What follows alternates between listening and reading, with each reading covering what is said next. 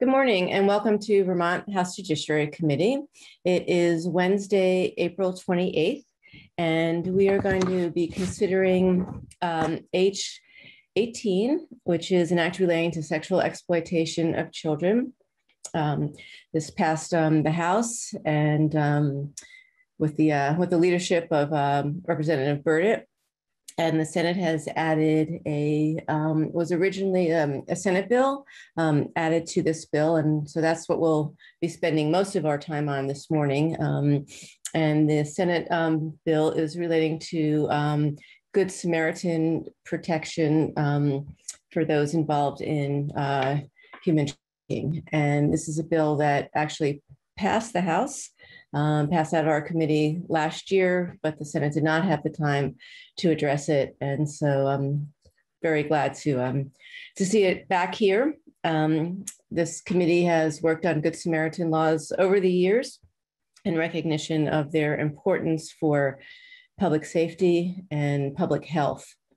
And so with that, I'm going to turn it to Representative Selena Colburn, if you did want to add a few words before we hear from our witnesses. Thank you. Sure. Excuse me. My throat is a little groggy this morning. This bill, as Representative Chair Grad said, we worked on a version of this with very similar, might have even been the exact same language that passed in the last biennium, but didn't make it across the finish line in the Senate, partly due to our COVID adjournment.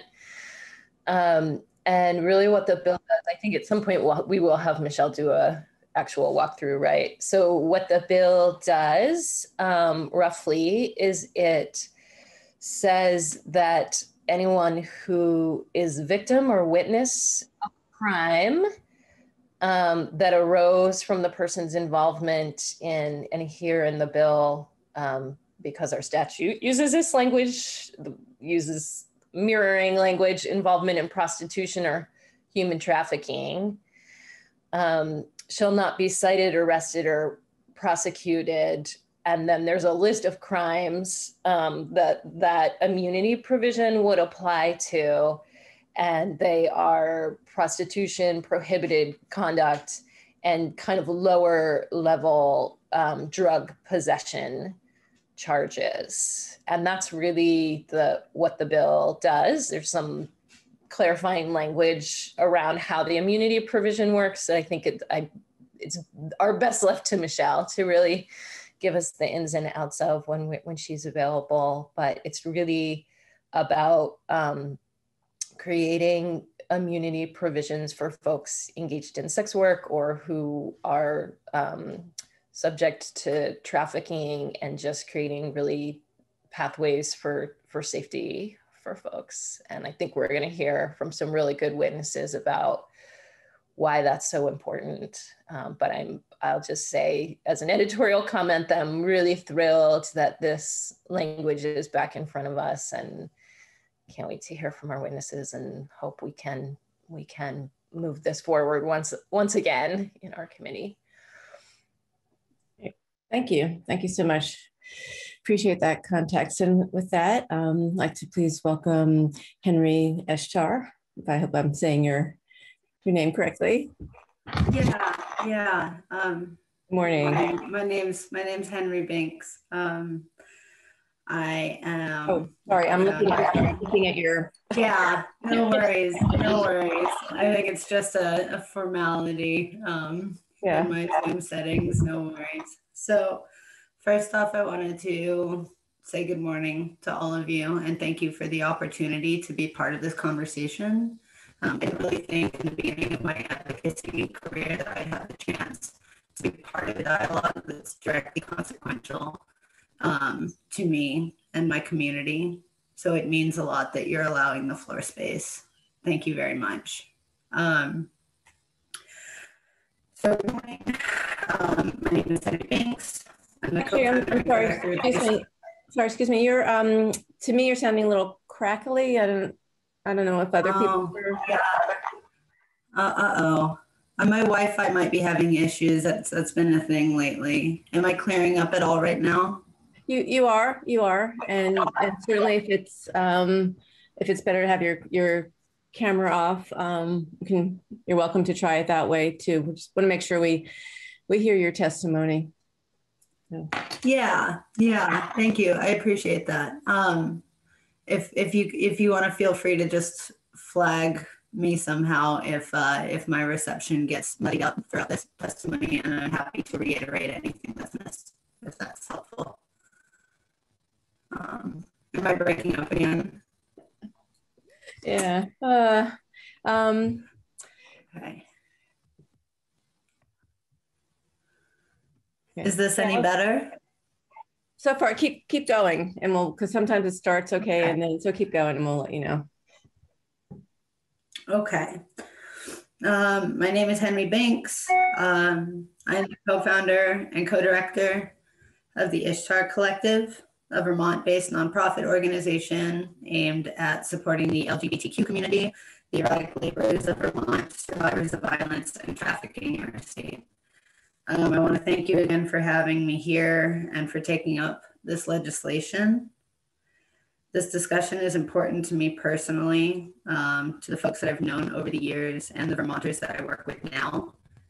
We do see this legislation as an acknowledgement of our collective humanity and recognition by all of you, the value of our lives, the importance of protecting health and safety of all Vermonters, including erotic laborers. Are we okay so far? Can you hear me all right? Oh, actually, I wonder, do you want to try maybe signing off and coming back? I don't know unless anybody else has ideas, but that might help. I could try connecting over my phone alternatively. I'm on my laptop right now. I could use data instead of Wi-Fi, if that might be helpful. Are you using a mic? Like a separate microphone in your headset? I'm not. No, I'm not. Okay. Okay. I apologize for. No worries.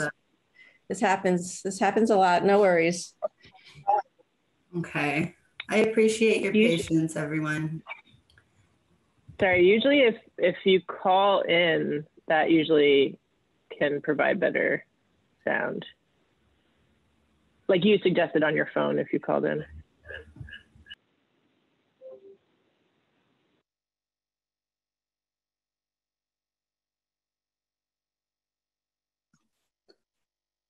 Hi. Is that better? So far. Okay. Let's try this again from the top, shall we? I really appreciate your patience, everyone. I know working remotely has come with its difficulties. So I want to thank you for being flexible. So for whatever you missed, again, I'm the co-founder of the Ishtar Collective. We're a nonprofit organization founded in central Vermont, aiming towards the protection of members of the LGBTQ community, erotic laborers, survivors of domestic violence, and human trafficking. We are an anti-trafficking organization, which has a lot to do with why we want to push the support of this legislation. So I really appreciate you inviting me to be a part of it. I'd like to start with giving you all a little bit of background about myself and why I do the work I do. So I'm a second generation sex worker. I've been active for almost 10 years. A lot of my mother's experience in the adult industry serves as kind of a constant driving factor in the advocacy I do. She worked in a different generation and a different point of history where there wasn't a lot of language and representation accessible to her, which had a really negative impact on her mental health and her general well-being. And having lived to witness that, it's kind of inspired me to want to change that environment in hopes that we as a community can kind of come together and ensure the protection of all workers across the spectrum. At the heart of this bill and the advocacy I do is a vision for that collective protection. We use the word community in Vermont a lot, and for many, what that looks like is friendly greetings and shovel driveways. But for people like my mother and my friends and I think about what it looks like to look out for each other when things get hard. Who can we turn to for advocacy when things get dangerous? And that's kind of the driving point of why I'm here today. Who do we trust to ask for help? We do live in a country where consenting sex workers, partners of sex workers, and even their hired security could face trafficking or prostitution-related charges should the law get involved in a bad date. The life that I live personally is ruled by a constant risk assessment. So it means getting creative when vetting a client. It means dropping my PIN to friends in case I disappear, because I know if I were to call the police, the possibility that I would be arrested myself is very real. That arrest could be published or broadcasted along with my legal name. And in the small rural towns of Vermont, the stigma associated with these types of public shamings could likely hurt my ability to find stable housing or employment outside of the adult industry. When I was dancing only a year and a half ago in a legal and regulated space, I was assaulted by a client while negotiating dance prices. I did immediately report this incident to security, but security had been paid off by that client. This is just an example of ways that this bill could protect people in the event of exploitative activity.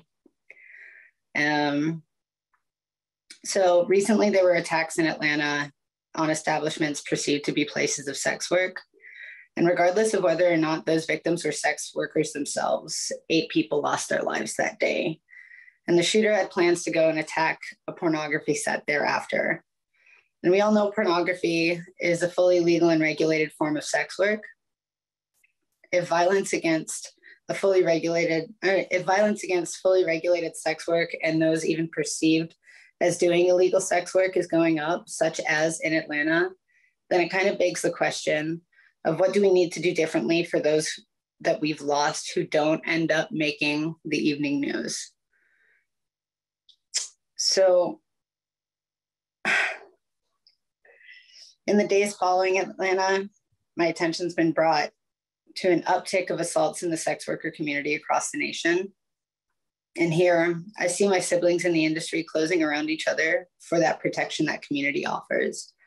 Unfortunately, none of these victimized workers will see justice through the legal system because their trust in the law enforcement has been strained given the choices that we have.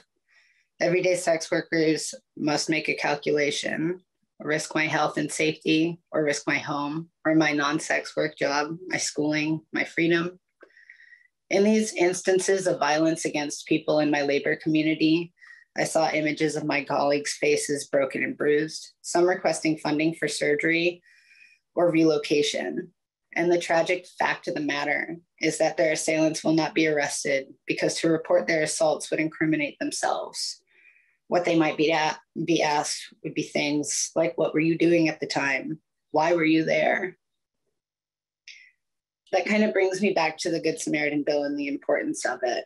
I wanted to talk a little bit about instances of human trafficking.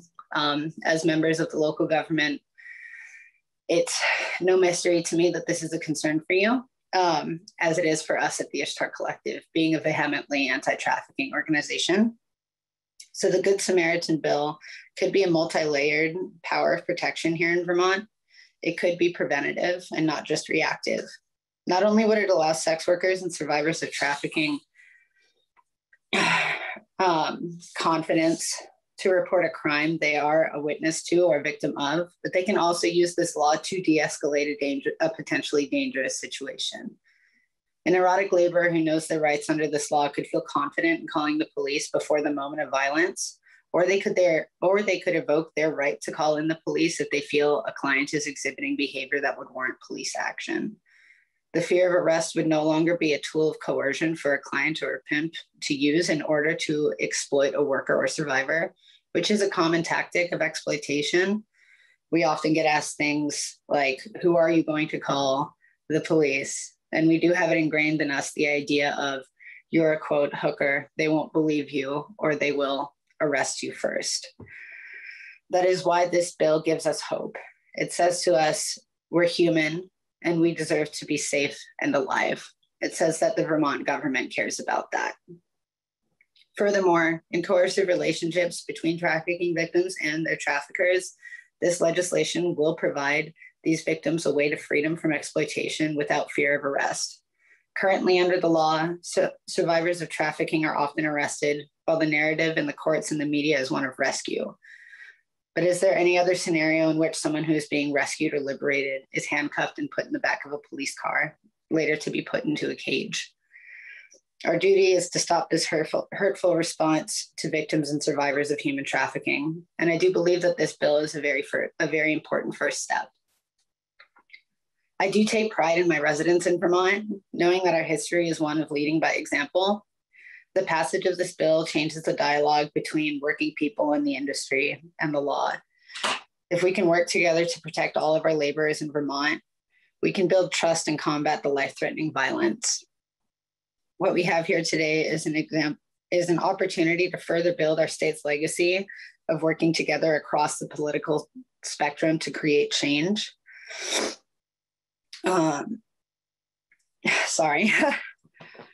We were a part of spearheading the effort to give marriage rights to the queer community, and we have already given a Good Samaritan bill for persons with substance use disorder. Vermont already put in place a law to protect detainees from sexual assault by police, because our state does recognize that nobody has the ability to offer real sexual consent when their freedom of movement is being controlled by police custody. This was a good step into establishing trust with the police, and the Good Samaritan bill is a gesture for sex workers and trafficking survivors to give that trust to law enforcement as well. I want to thank you all again for your acknowledgement of our humanity. This bill does affect more than just the sex worker community in Vermont. It does again offer an element of protection of people who are being coerced in exploitative situations, who might not have the language or legal resources to seek protection. I'm open now to any questions anyone might have, and thank you again for the opportunity to speak. Well, thank you so much, and it was perfect. Your all technology problems were solved. So I'm really glad that that we could see you and hear your testimony, and so appreciate your courage in being a voice for your community and your industry, and your safety does matter. Matters very, very much, and the ability for community members to trust law enforcement has always been critical, but is especially critical in these times. And so I thank you for your advocacy on this bill. So thank you so much. I don't see any hands. I'll give members. You'll have to excuse my assistant here. She wanted to show up. Oh. Many of us have assistants. We love meeting each other's assistants. Sweet.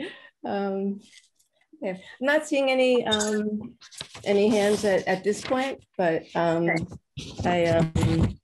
if you're able to stay with us, that'd be wonderful, and folks may have questions later. So yeah, and I am open for any clarifying dialogues as to what trafficking actually looks like in the state of Vermont. The part of my job with the Ishtar Collective is to help demystify the image of the sex worker, and also bring to light truths about the trafficking pandemic in the United States.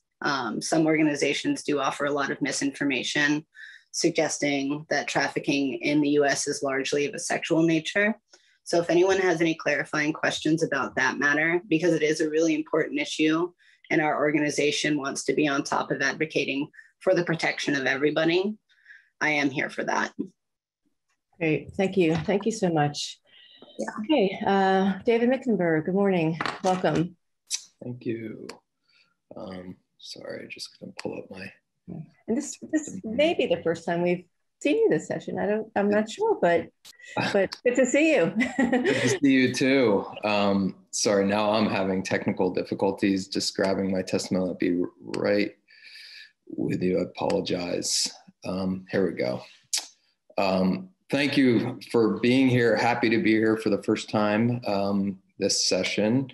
My name is David Mickenberg, and I'm here today on behalf of Decriminalize Sex Work, which is a leading national organization advocating for the end of the criminalization of sex work. And I'm happy to be here to talk about this specific provision. To be clear at the onset, we are anti-trafficking advocates at our core. We believe that part of the anti-trafficking effort is the separation of adult consenting sex work from criminal human trafficking, but that is not before your committee today. Today, we're here supporting a small provision that would extend the harm reduction policies called Good Samaritan immunity that you've enacted around drug policy to sex workers. At its heart, this issue, like the work I've done for almost 2 decades on drug policy, is about harm reduction. Inherent to this approach is an acknowledgement, setting all moral judgments aside, of the reality of sex work as part of our state, our nation, and our world, despite its ongoing criminalization. And once we acknowledge that sex work is part of our society, we must then ask the question, how are we able to best deal with the potential negative consequences of such work? Right now, as many of you I'm sure are aware of, and as Henry just alluded to, Vermont has an active sex work marketplace. You can see that by searching Vermont Escort on the internet to see sex workers advertising. And because this work is happening in the shadow of the law, sex workers face a lot of challenges verifying the identity and the safety of clients before they engage with them. Giving sex workers, as this provision does, the ability to contact law enforcement without fear of prosecution will empower those workers to advocate for their personal safety in a way which remains unlikely under our current laws. Leading human rights organizations such as Amnesty International, Human Rights Watch, the Open Society Institute, the Human Rights Campaign, and the ACLU have taken strong positions in favor of policies that will reduce the harms associated with this work.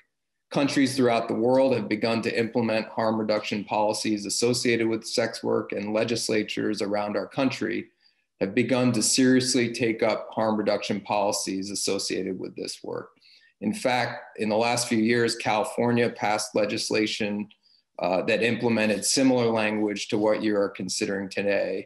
And New York, New Hampshire, Washington State, Rhode Island, and Washington, D.C. have all organized efforts to improve sex work related policies.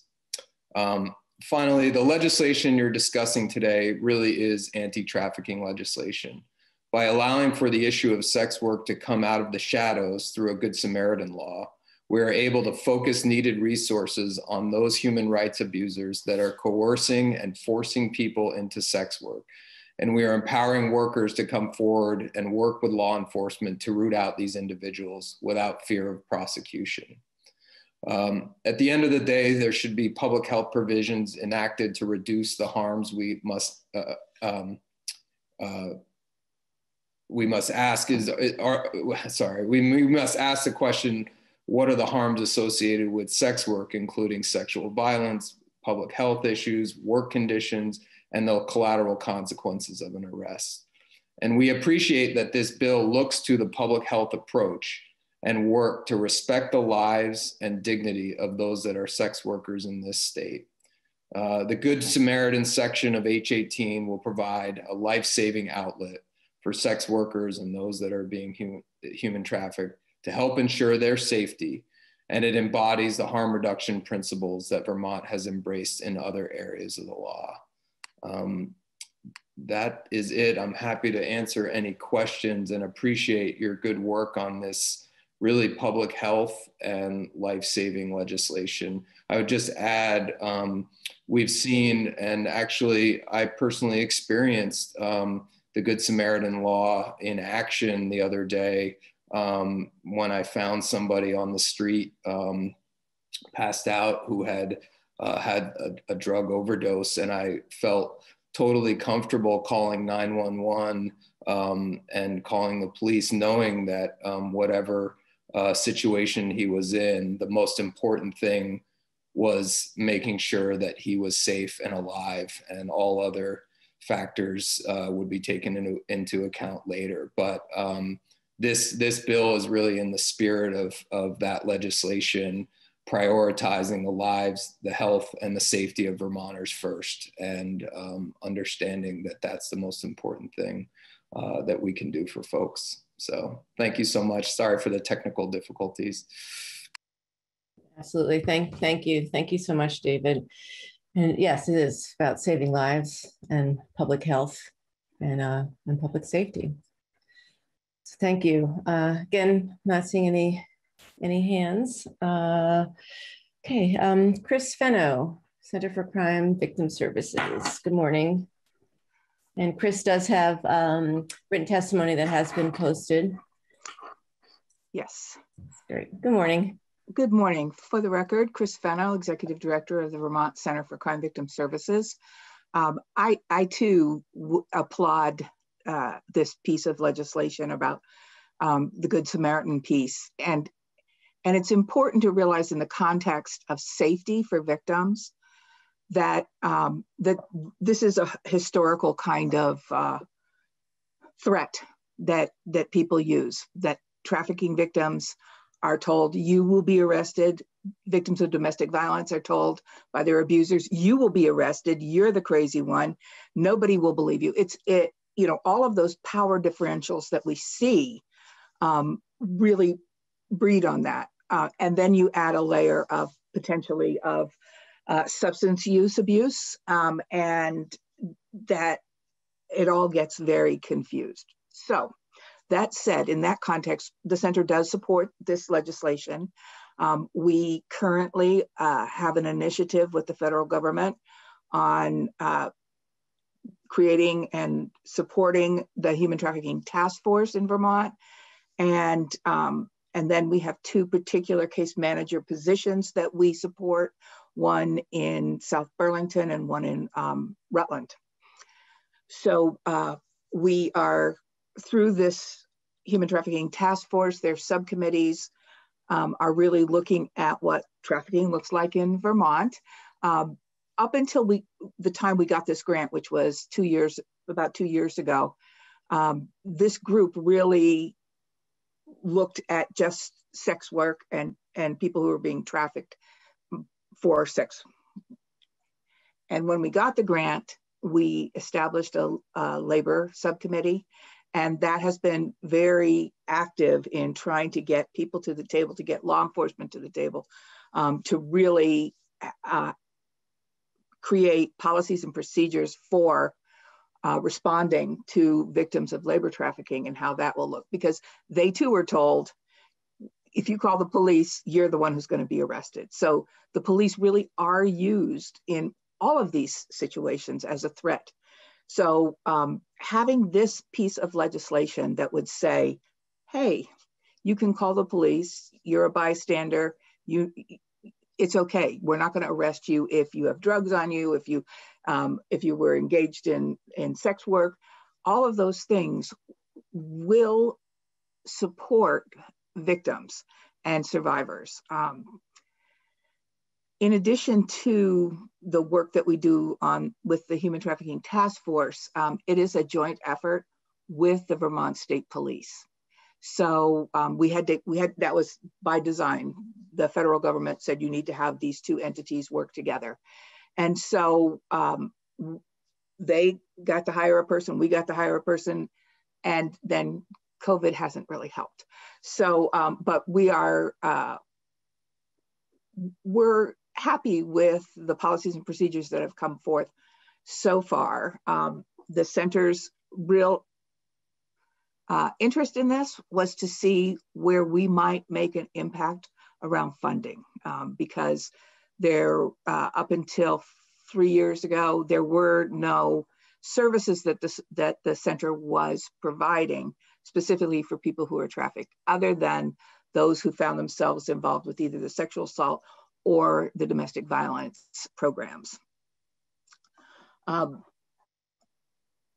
If a person reports to law enforcement that they are a victim or a witness to a crime that arose from the person's involvement in prostitution or human trafficking, we believe the person should not be cited, arrested, or prosecuted for a violation of these offenses.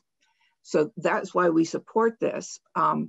We also know that currently, and it shouldn't be where you find yourself living or find yourself working, that you get either protection or not protection. So we know that there are police departments that don't prosecute, but it's not across the board, and it shouldn't matter where you are in Vermont. You should get the same response from law enforcement, and this bill will do that, and that is why we support it. I can certainly take any questions, and I can hang out in case people have questions later. Right, well, thank you. Thank you so much, Chris. It's very helpful. And you know that what we call is geographic justice, which goes to your last point, is incredibly important. Mm-hmm. Barbara, yeah. There you go. Good. Barbara. Thank you. And my question is probably for both Henry and for Chris. I'm wondering if like word is out on the street that certain law enforcement officers are okay to call, and if they've been utilized. I'm also wondering, I'm assuming that we have both, that we have an array of gender sex workers, and I'm wondering if it's been difficult for male sex workers, like more difficult also to ask for help, and also understand that there's a lot more activity online.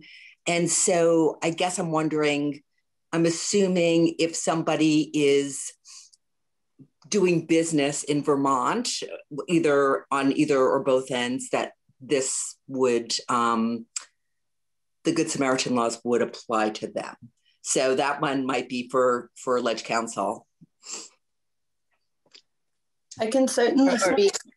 I can certainly speak on just the general relationship between people in the sex worker community and law enforcement across the board. I will say historically, there's not really a vetting system in place for officers of the law who are safe to contact.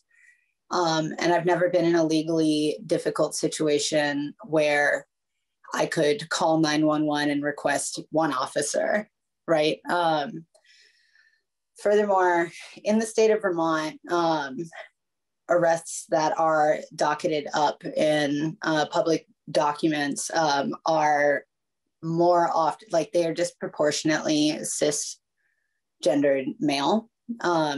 In the sex worker community, that part of our demographic is grossly underrepresented. And with our current cultural understanding of what domestic violence, trafficking, and predatory behavior looks like, more often than not, even in non-sex work related incidents of domestic violence, if there is a cisgendered male present, they are more likely to be prosecuted for acts of violence and abuse. This is in part just our dialogue of what violence looks like across the gender spectrum. But that is, again, why Ishtar Collective has wanted to reach out across all spectrums of gender and sexuality. We want accurate representation of every sex worker's experience, at least in the state of Vermont. We do work nationally with other coalitions, ELA1 down in New Hampshire, that deals with sex workers across the region of the Northeast, as opposed to Ishtar, which is only statewide. I'm newer at this part of advocacy. A lot of what I've done is grassroots, and because the nature of our labor is so criminalized and so buried, especially in the Northeast, it's been a real challenge for us to get effective outreach to those members of our community, probably for their own fear of security and arrest, which is another reason this bill is so important for us all to understand really what other nuances are in place and the differences between trafficking and sex work, so we get a better understanding of laborers that are being exploited across the spectrum. This Good Samaritan bill says that Vermont takes interest in what that looks like. I hope that answers some questions. I'd like to hand the floor over to Chris now. Thank you. I would say that in Vermont, I haven't heard that there are certain law enforcement officers that are safe or you could go to. I think that we see it more regionally. We know of regions where people who are being trafficked are arrested. I think that where this lies right now in Vermont is still with a feeling of rescuing people. And so not really listening to what the victim or survivor wants to happen. So we have heard stories of people being transferred to another part of the state and held in jail for their own safety. Those kinds of things all erode the self and the sense of self that we would hope would be there. Law enforcement doesn't have the same goals as we have. They don't. And so all of the education and ongoing conversations are important. But the one thing I know about law enforcement is that they try to follow the law. So that's why this is an important piece of legislation, because if they don't want to do it, that's one thing. But if this law is on the books, then they're going to be held accountable for that. I don't know if that answered your question, but. Yeah, thank you. It's very, very helpful. Thank you. Appreciate it. Selena. I have a question that builds a little bit on that. And I'd been thinking maybe I would hold questions to the end and hear all the witnesses. And this might be a question other witnesses want to answer too in your testimony as you come up. But I know that with my community's police department, speaking to the issue of how police apply these laws and the question of geographic justice, which I really appreciate you bringing up so much, that when we had a change in state's attorneys in Chittenden County, I just want to be clear that neither of the state's attorneys, the previous one or the current one in Chittenden County, prosecute prostitution charges. But I remember the police coming in our committee at one point, members of Burlington Police, and saying, we really hope the new state's attorney will start charging prostitution charges, because it was such a problem that and their rationale was like, because that is the only way we can help people. And I hear that a lot about questions of criminalization and decriminalization around sex work and drug possession. And I just would love to hear, especially Henry, but any witnesses, like, what is your response to that sense of, an arrest is a mechanism to change, get someone help? Because I hear it a lot. Well, first off, so nationwide, last updated check I saw, in 35 different states, it's perfectly legal for an arresting officer to engage in sexual activity with a detainee. So even with that understanding, as a national trend, I would say, absolutely not. To be arrested it's a really traumatizing event. And in my past experiences with people who have been criminalized and arrested, they haven't been in situations where they felt, that the officers involved had proper de-escalation training. It wasn't a diplomatic affair.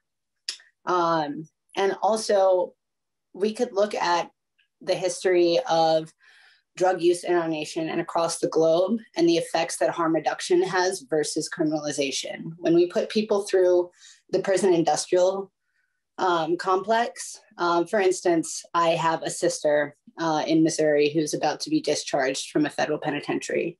She spent the duration of the pandemic incarcerated. She lives with substance use disorder. So she was arrested for a victimless crime. She was not distributing, she was using. And instead of putting her into a rehabilitation center, which was offered by the defendant's attorney, my sister's attorney, they put her back in prison. This is, I think, her second time being incarcerated. That really speaks volumes to me, the effectiveness of harm reduction versus incarceration. Substance use disorder is a disease, but today we're talking about trafficking versus consensual sex work. Consensual sex work is a career path. It is a valid form of labor. It's one of the oldest in the planet's history. And it hasn't gone anywhere despite any attempts to criminalize it.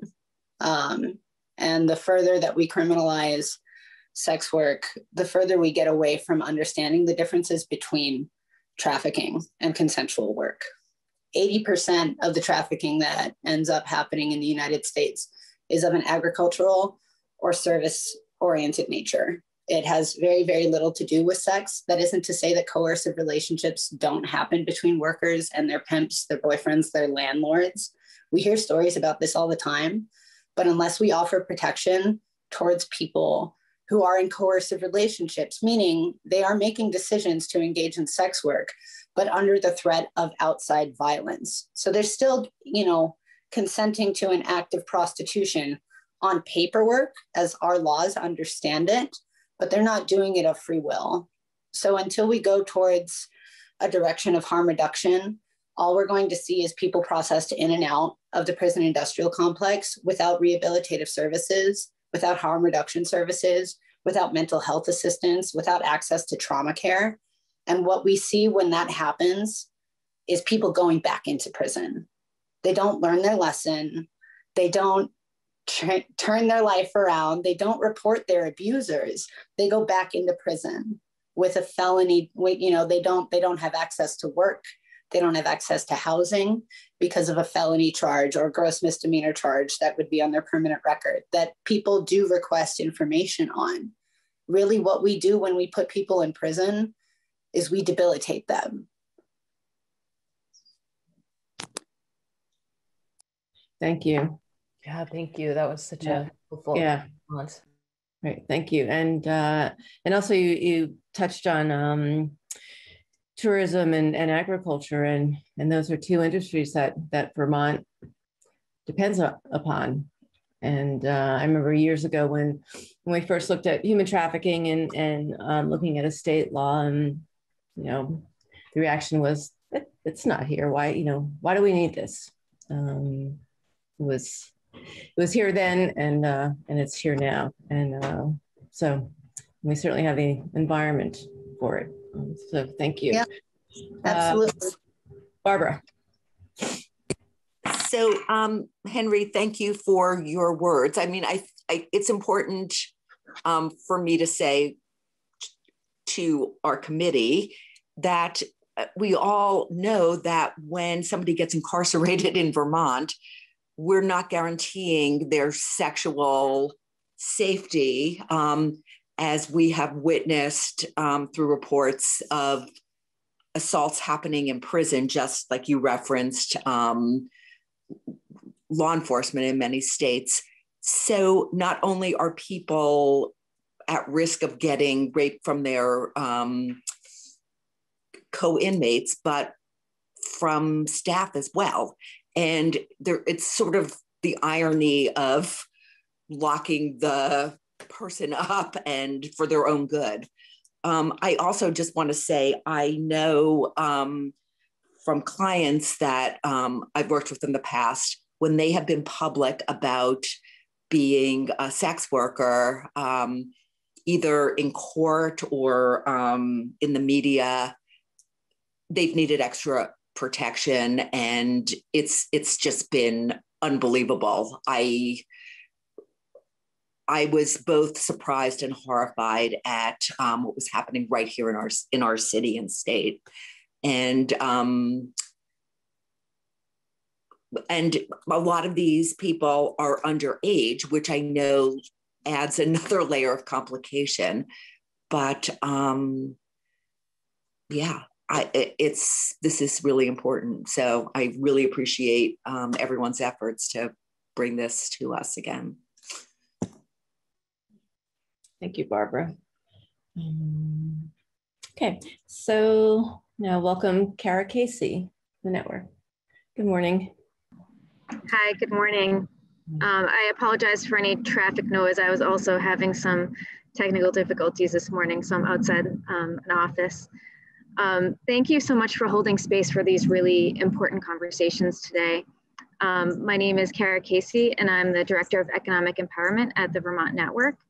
And I'm here to speak with you today in support of the language from S103 that was added to H.18.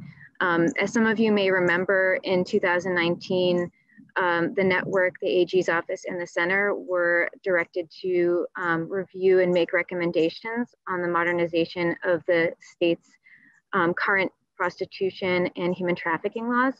And this policy was one of the consensus that came out of that group, was to adopt a law similar to our immunity from liability in our overdose prevention law. We see this bill largely as a victim safety bill and anti-trafficking. The immunity from liability in H.18 is an important step in ensuring that if someone who experiences or witnesses a crime, especially a violent crime, they're able to seek support and justice without fear of being prosecuted for engaging in prostitution. Furthermore, it will provide immunity from a variety of drug crimes for these individuals, and as you've heard, that's really important. The network believes that when crafting policy, we should listen to those that are most impacted. And as you've heard today, and as we've seen nationally and in Vermont, those engaged in sex work are advocating for policy change in order to increase their safety. Sex workers and victims of human trafficking are particularly vulnerable to sexual violence and physical violence. This policy aims to reduce the harm experienced by sex workers and victims of human trafficking who are reluctant to go to the police because of potential arrest. And I want to highlight that this bill does not provide immunity from human trafficking charges, but it may, however, protect the lives of those who are experiencing human trafficking. I just want to thank you again for the opportunity to speak in support of this bill. We believe it's a small but important step in protecting some of Vermont's most vulnerable community members. And we look forward to having more conversations about this in the future. And I just wanted to reiterate that conversation around that Representative Rachelson brought up around incarceration. So we know that really investing in communities and investing in harm reduction and supportive services for folks is really the best way to support them in non-incarceration. So wanted to reiterate that. Thank you. Thank you so much. Community members, questions?